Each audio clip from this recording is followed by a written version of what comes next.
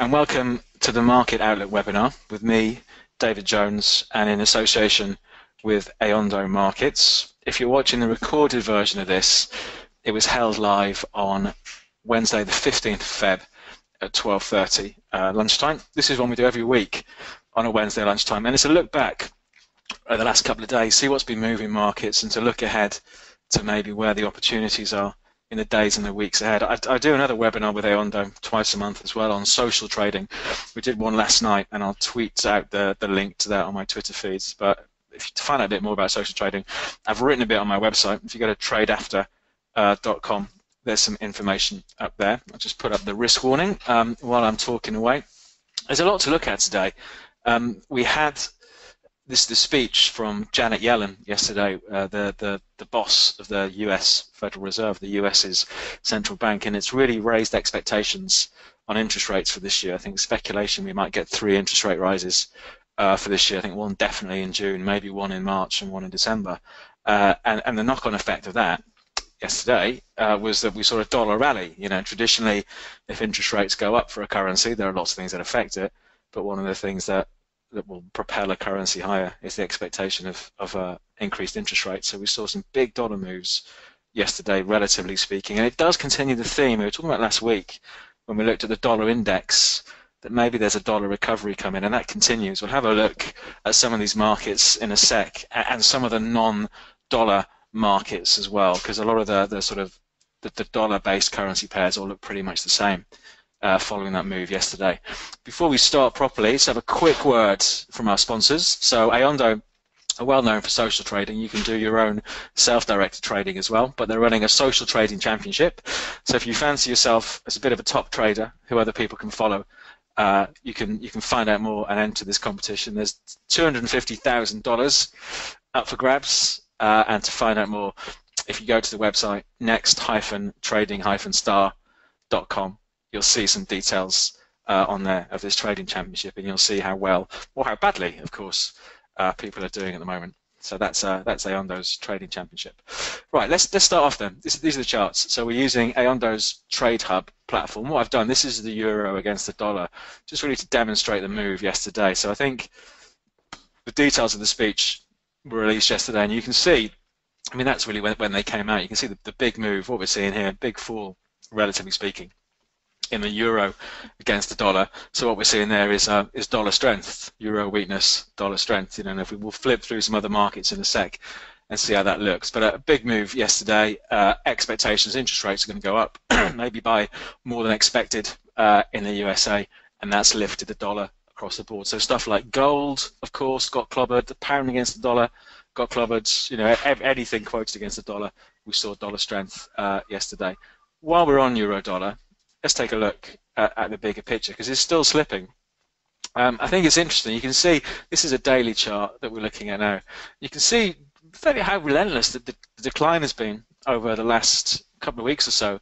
You know, we've got almost red days every day in euro dollar. So it's still definitely weak. But I think what will be interesting is what happens if and when we get back down to these lows from late November, early December. We've sort of highlighted these quite a bit because it surprised me that the euro slipped below those lows that were in place all the way through 2015.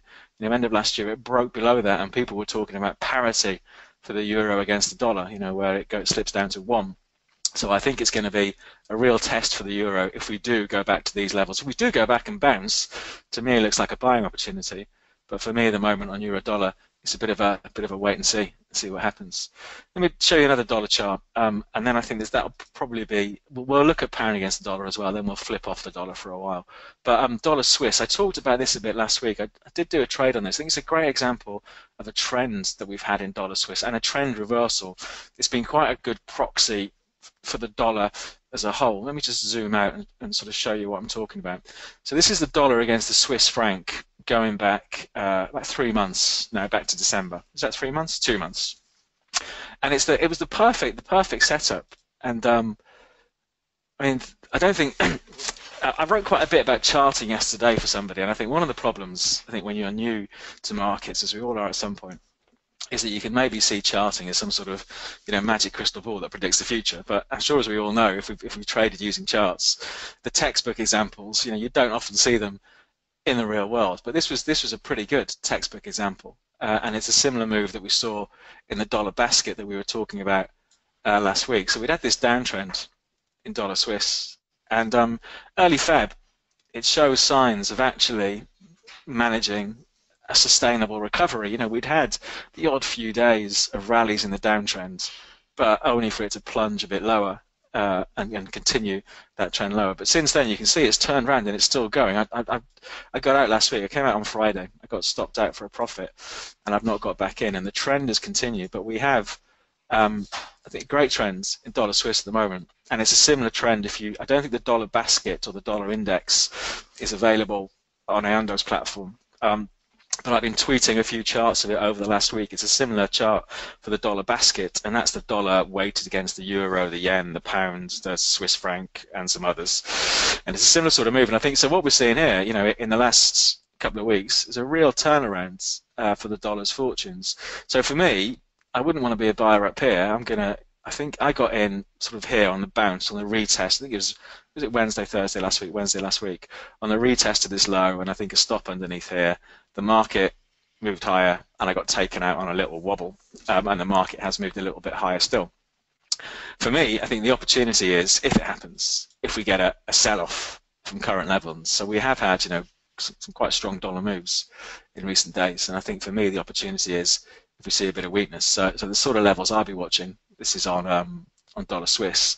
Yeah, these old lows. It's the stuff I think that I talk about quite a bit. I'm a big fan of looking at old lows and seeing how the market performs around them. So if we do see the market start to sell off, the textbook trade would be if we got back down to these sort of levels, because we've got the trend line support coming in. We've got the old lows from just under a week ago as well. So, but for me, the dollar is a buy the dips at the moment, particularly when you look at things like dollar Swiss and the dollar basket.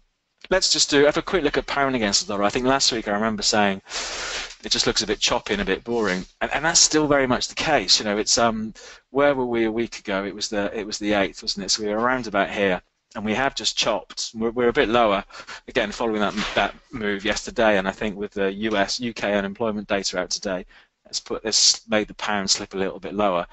But for me, it just looks chopped still. We'd had that good run during Jan, and it just feels a little bit directionless. I think it's clearly a currency, as we all know at the moment, that maybe it's not so much the economic fundamentals, it's the politics, it's the whole Brexit discussion and what that looks like that drives the pound. So it looks a little bit boring. I've got a trade on at the moment. It's an options trade. Some of you may have heard me talk about options in the dim and distant past. And basically the maximum profit is if it's at 125 a week on Friday. So for me, I've got fingers crossed for a boring 10 days to come. We'll see what happens. But I think we've got quite a bit of support just below, excuse me, not a million miles away from the current price. Maybe I need a 4-hour chart to get a good look at that. There we go. So we got pockets of support coming in these levels here. I did think it would have bounced back yesterday after it got knocked, and it sort of hovered around, but it has slipped lower today. 123, sort of 50-ish is a level to watch, about 70 points below where we are now. But you can see it's just been a bit of a choppy market, pound against the dollar. The other interesting one, and this is the last dollar one we'll do, I think, is it dollar yen? No, it's not dollar yen. I think, or is it sterling yen? Let me remind myself. Oh no, it is dollar yen.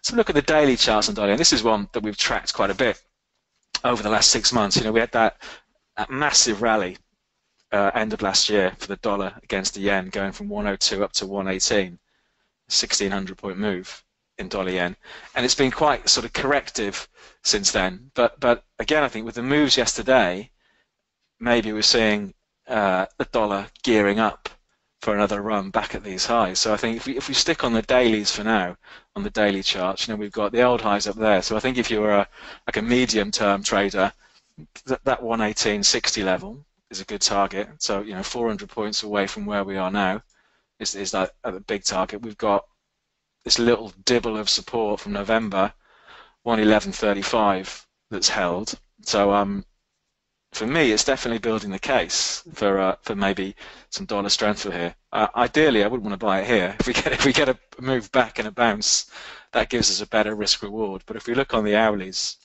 on the dollar yen chart, let me just zoom this out. It does build the argument for those of you who are a fan of the trend line. I suppose if we drew our trend, I've drawn that badly. If it drew it something like that, the strength we've seen yesterday has taken that downtrend out, that downtrend that's been in place, a bit like the dollar Swiss one. It's been in place since the beginning of Jan. So it does point to maybe a shift now in dollar yen. So I'll be more inclined to be a buyer of dips. I think based on this hourly chart, I was doing some calculations this morning. So for me, based on the hourlies, and I really, for stuff like this, I do only really trade off hourly charts. But that 112.86 was a bit of a spiky support, so I wouldn't mind my stop if I was trading it. The closest I have it at the moment, probably the other side of that 112.70, but it's a long way away from it. Again, the ideal setup, if it sold off a bit and pulled back into yesterday's range, showed a bit of support, maybe there's a trade there. We'll see. Sticking with the yen thingy at the moment, the yen side at the moment, sterling yen is an interesting one. So the pound against the yen is pretty boring. Pound against the dollar is pretty boring on the daily charts. But last year we saw sterling have a bit of a run higher against the yen. And again, we had the correction, which looks to be over, another little correction again. And I do wonder if sterling yen, we might see it clearer on the hourly chart, is gearing up for maybe something of a push higher. Maybe we've seen it already. I did a trade on this last week and got stopped out. I was looking at, I think was it Friday maybe, where the market had been in decline and it rallied. Yeah, was it here? Or maybe it was here, I don't know. But I was looking for these highs, these old highs to hold, and for it to have another look down at the lows, that sort of level. But it blasted through and it's taken out my stop. I got stopped out. But I think the strength we've seen since then, clearly, we've seen something of an uptrend. It's maybe stalled a bit over today, but the argument is, well, we've got pretty good support left here over the last few days ahead of 141. It's another one that maybe looks, for the shorter term trader, a buy and a dip, and maybe a push back up to have a look at 145. So I think sterling yen is not one we look at very often on here, but I think it is an interesting one.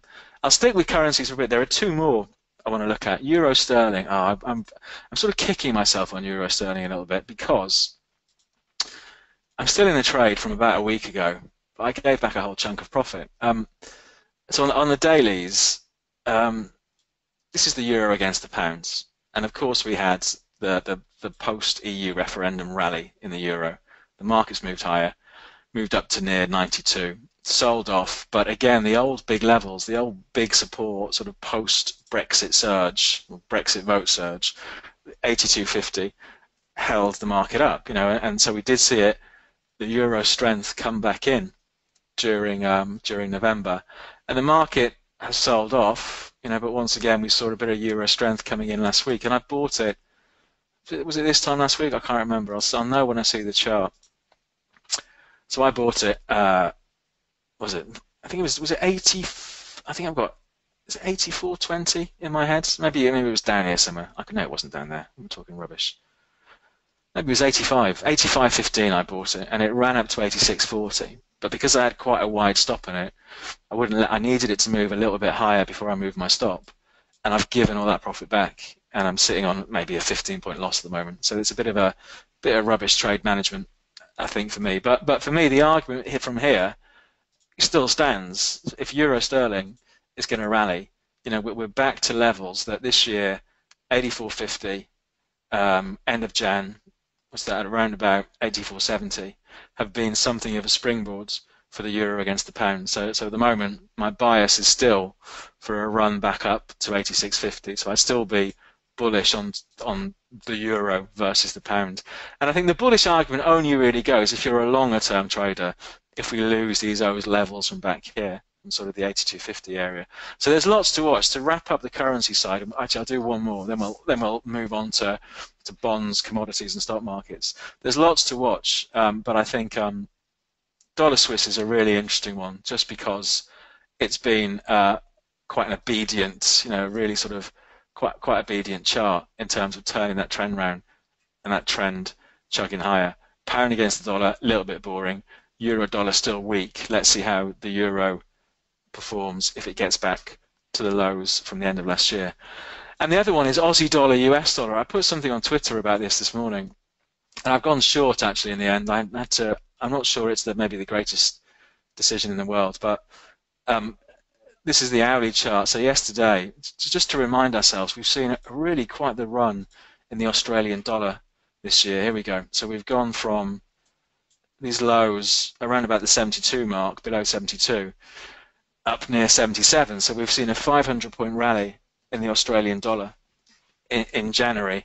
But in the last couple of weeks or so, it's really struggled with this level. So the level looks something like that. It's sort of just ahead of 77. You can see, Feb the 2nd, the trend was still strong. Runs out of steam. Next day, can't break it. And this was quite a strange thing because it did have a period of going sideways and then moving higher. Drifted a little bit. Yesterday again goes up to this level, sells off, breaks yesterday's low on that Yellen speech thing on the dollar, and it's bounced back again today. So I thought, well, really, my strategy is to trade near big levels. This has been a massive level for a couple of weeks. So even though I think that trend is being pretty strong, if it's going to run out of steam anywhere, this is the area. So in terms of risk reward, it's a great risk reward trade. So if it collapses, I'll be patting myself on the back. But and my stop is above 7,700. So I think Aussie dollar is a really interesting one to watch because it's knocking its head up at these levels. But I think any sell-off, there are still lots of pockets of support, 100 or so points below where we are now. So I'm not sure if it does slide how far it would go. It's doing all right so far. I think I'm about 7 points in profit at the moment. We'll see how that works. But that's an interesting one to watch. But I think it has, with that Yellen speech yesterday, it's been all dollar the last day or so. So and with some of the moves we've seen, I think it does point to the weeks and the months ahead seeing more of a US dollar recovery. Let's see what happens. So if we look at stock markets, let's look at something a little bit different. Let me see if I've got it on my list. Here we go. T-bonds. So I talk a bit in the past about bonds, German government bonds, but I don't think we've looked at T-bonds before. T-bonds is a massive market, but in my experience, not so much for your average private investor traders, but in terms of futures markets, it's a really massive market, and it's the US government bonds. This is what we're looking at, and it's really interesting. It got this has been the moves on the daily chart. And we've seen something of a recovery over the last couple of months, and that's really what I want to focus on. The T-bonds got clobbered yesterday. This is an hourly candle. So you can see the big red move down on the expectation interest rate is going to go up. Now, I am by no stretch of the imagination a bond expert, but when interest rates go up, or the expectation of interest rates going up increases, bond prices traditionally go down. But I think T-bonds are an interesting one because we have had quite the run up in the last few weeks, and it's quite a technical market to trade. In terms of things like support and resistance. We had this old support from the end of Jan that did a great job for quite a few days. Holding the dips up, little buying opportunities off that. The market rallied from 150 to 153.5, so that's a 350-point move in about a week, and it's giving it all back. But it did. Clearly it collapsed on the Yellen stuff yesterday, but we have seen something of a bounce. So for me, it's an interesting one. It is another market that I'll trade and keep an eye on, and it's an interesting one to see if these old lows hold. Could we see another rotation back up in US Treasuries? And it's a similar sort of pattern if you ever look at bonds, the German bonds. So T-bonds, I think, another interesting market to keep an eye on. Let's talk about stock markets, though. The bull market continues. Incredible yesterday. Where is it? S&P 500. So this is the broader US stock market. I think I've managed to kill my chart there. Hold on a second. Let me tidy that up. Where is it? S&P. You are a braver man than me if you bet against this market at the moment. So there's the dailies. There's the bigger picture for the S&P. The strange spiky move there. That's of course the overnight market when Mr. Trump was surprisingly elected, and we saw a collapse in the overnight market. Then a turnaround, and then look at it since then. The market has just climbed higher still. So fresh all-time highs hit yesterday. There's the hourly chart. So it looks like overnight as well. In the overnight market, the S&P has poked out to fresh all-time highs. And what can you say? You've just got to be a buyer. You've got to be. It's always we know how an important a part psychology plays in trading. And I think if you look at a market like that, you think, well, how much higher can it really go? But there are plenty of people who have thought that all the way up, and trying to pick the top in this market and getting their fingers burnt. So for me, just want to be a buyer. And the problem is when we see a big move like yesterday, if we flip it over to a shorter term chart, the problem I always have in markets like this is where to set my stop. Now, the closest I would want my stop are the lows from yesterday, which are around about 23, 22. That's 15 S&P points away from where we are now. It's about 150 Dow points, something like that. It's a big stop. So I do have a problem, I think, in runaway markets like this, in trying to get on them. But the strategy is, if it does drift back to the previous day's low, and it's done it now and again when it hasn't gone off to the races, that can be one opportunity to jump on board a trend with a stop underneath those lows. But you cannot argue with the strength in these US markets. Well, you can, but you would have lost money over the last few months, most probably. So if you look at the Dow, it's a similar thing. Obviously, where is it? Where is the Dow? There we go. Similar sort of moves. There we go. There's the Dow. So we had some quite weird trading and an opportunity that I missed. We had the breakout. With this, markets were late December and for much of January going nowhere, and the Dow finally breaks that 20,000 level that everyone was nattering on about, runs up, comes back, and that was the opportunity to buy. Harry hindsight trade, comes back, maybe a stop under here somewhere, wider stop, and it's just gone almost parabolic since then.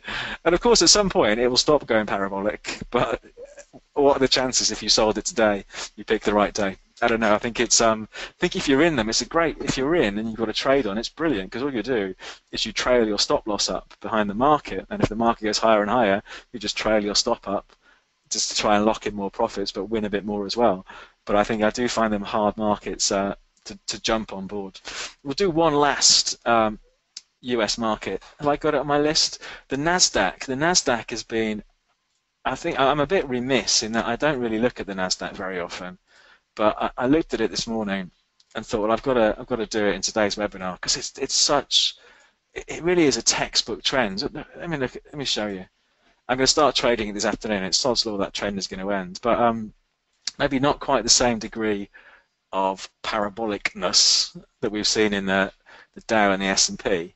But what a fantastic trend, that has been. So again, in the Nasdaq, if we did get weakness to yesterday's lows ahead of 52.40, looks like a buying opportunity. But so many support levels left on the way up. I am going to have to start paying more attention, I think, to that. And it's maybe it doesn't have the same degree of volatility that the Dow and the S&P have. It wouldn't have been the case, of course, back in the dot-com boom.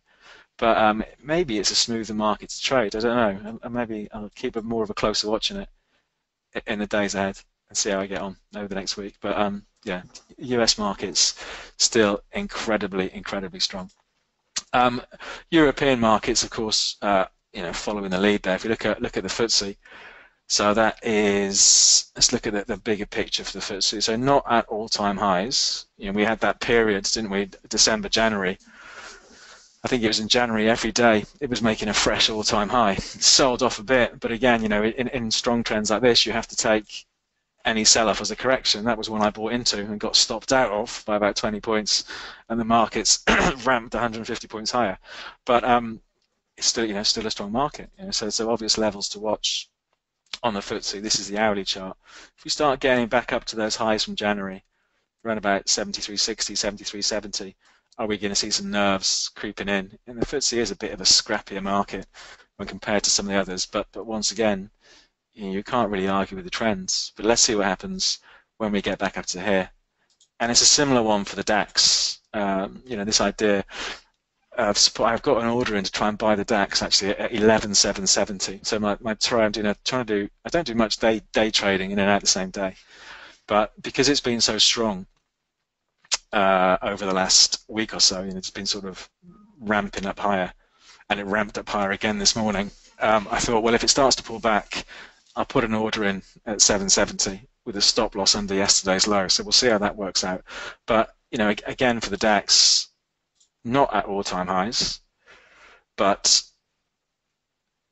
pushing out through some historical old barriers. 11,900 looks like the next one from May 2015. Then after that, we do have the all-time highs up here. What do I want? Horizontal high and low I want, don't I? Here we go. Wherever that is, there we go. So 12,400. So we're 700 points away from that, 600 points away from that. But the DAX still strong, and just really these markets are just getting dragged up by what's going on in the US. So that's stock markets. What can you say? Still bullish, but for those of you like me who don't look at the Nasdaq 100 very often, it might be an interesting market, maybe a bit of a smoother market to keep an eye on. To wrap things up, the two favourites, oil and gold. I do remember saying last week, I think famously, I hate oil because I never seem to get it right. But I do remember saying last week, if you're going to buy it, maybe now's the time to buy it. Because it pulled back to the bottom of the range. We've seen a bit of an uneventful year so far for oil. I don't have that much data on this, but we do have like a definite range. So support from wherever that is, December lows, $50, 75, and a bit again in December, 51. So there's that sort of 50 to 51 area has been big support for oil, but it struggled to make much progress sort of beyond 55. So it's a bit of a boring, rangy market at the moment. But I think if you looked at the bigger picture, the bias for oil is still up, and I do think this year we should see more of a recovery in oil, maybe into the 60s. But always an interesting market to watch, but not one that I trade because I always get it wrong. And finally, gold. We've seen gold lose a bit of momentum in the last few days. I don't think it really changes the more medium-term picture. But we had seen a heck of a rally. It was the kiss of death, I think. I put it on Twitter. The gold was up $84 or 7% for the year, and I think that marked the temporary top. But if we stick with the dailies for now, oh hang on, I've done that wrong. Our trend looks, I suppose, something like this. Oh, I can't draw it because I've done it wrong. We've got our trend in place. Let me flip over to maybe the hourlies, and we'll see it a little bit clearer, or maybe the 4 hourlies. There we go. There's our big sort of gold picture. So if you were drawing a trend on gold, you'd probably take it off these pre-Christmas lows, sort of through here. So we did have a time, sort of end of Jan up until last week, where it was just punching higher on almost a daily basis and got as high as 1243, 1244. It's tailed off a bit since then, but it doesn't, for me anyway, it doesn't change the bigger picture. No market moves in a straight line forever. We do need to, whether they're going down or going up, markets do cool off. So I'd still be inclined to be a buyer because we've got again so many supports left. We've got big support down here. Oh, not there. Sorry, wrong place. Big support. I was trying to get that spiky low. There we go. Sort of 1207, then on 1200. So I'd still be inclined to be a buyer of gold, and I think it's only if we lose the 1200 mark does it look like this sort of 6-week trend is in trouble. So a little bit sideways, a little bit boring the last few days, but does seem to be finding support sort of in their sort of 1220, 1225 area. So my money would be on for a run back up to here and maybe 1250. Let's see what happens. That's it really. There's plenty to keep an eye on. The dollar has been the big theme over the last 24 hours because expectations of interest rates have ratcheted up after that speech. So it does continue the story, I think, that I've been talking about for a couple of weeks of the dollar being on the turn. And I think nowhere is it clearer than in this dollar Swiss chart, which we have seen turn things around. But there's still other interesting things out there as well. There's still that gold chart still going up. The Aussie dollar that I mentioned to talk my own book, is it going to manage to crack this level, or is it going to run out of steam up here? And stock market's still incredibly strong, and no signs of it stopping. So for now, we'll wrap things up. We'll do this all again, of course, next Wednesday. If you have any questions, I'll just put my details up. So if you have any questions, you can drop me an email. Here we go. The best email address for me is david@tradeafter.com. If you want to find out a bit more about social trading, I started doing a blog, was it a week ago? I've opened up another account for social trading, and I put a couple of £1,000 in, and I'm doing it sort of step by step every couple of weeks, following a new trader to see how we get on, but doing it with real money. So if you go to my website and go to the blog section, there's an update there, and I'll update it again next week and add another trader. When I last checked, I'd made about 98 pence so far following one trader, because I'm following them in a very conservative manner, but we'll add some more traders in and maybe increase the risk over the next few weeks. I'm a big fan of social trading as a way of maybe filtering out some of the day-to-day volatility. So that's on the website there. But for the Market Outlook webinar, we'll wrap it up there. We'll do it all again next week. I hope you find it useful, and I hope you have a good week. Thanks.